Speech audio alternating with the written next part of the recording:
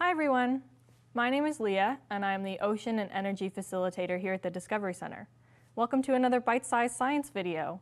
Today we're going to explore how fish move around in the water.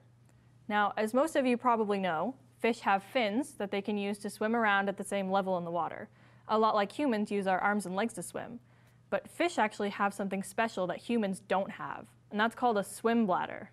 And the swim bladder is just a special air-filled organ, and fish can easily change the amount of air that's inside their swim bladder to affect their buoyancy, which is just a fancy way of saying how floaty something is.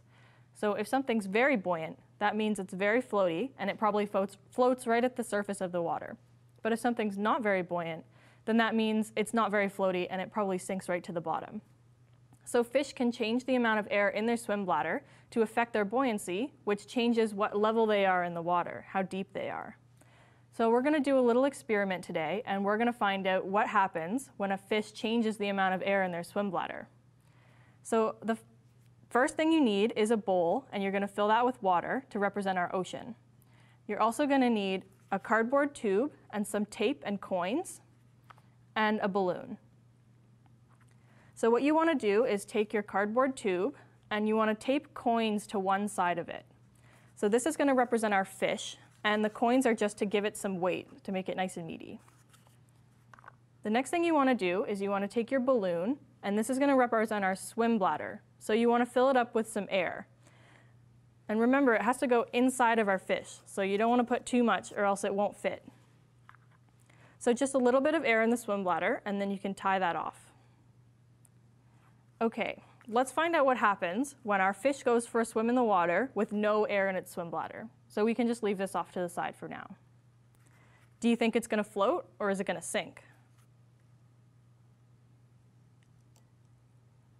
So when there's no air in the swim bladder, our fish sinks right to the bottom. It's not very buoyant. So you can take that out before it sinks in the water for too long, because it's just cardboard, so it'll start to get a bit mushy. So then we're going to take our swim bladder and we can put it inside our fish, and we're going to see what happens when the fish goes swimming with lots of air in the swim bladder. Do you think anything's going to change? So when there's air in the swim bladder, our fish floats right at the top of the water. It's very buoyant now. So if a fish wants to go closer to the surface, then they can add air to their swim bladder. But if they want to go deeper down, then they can remove air from their swim bladder, and that'll allow them to do that. So you can feel free to experiment with different amounts of air in your swim bladder or different amounts of coins to make your fish heavier or lighter. I hope you guys learned something today. Thanks for watching.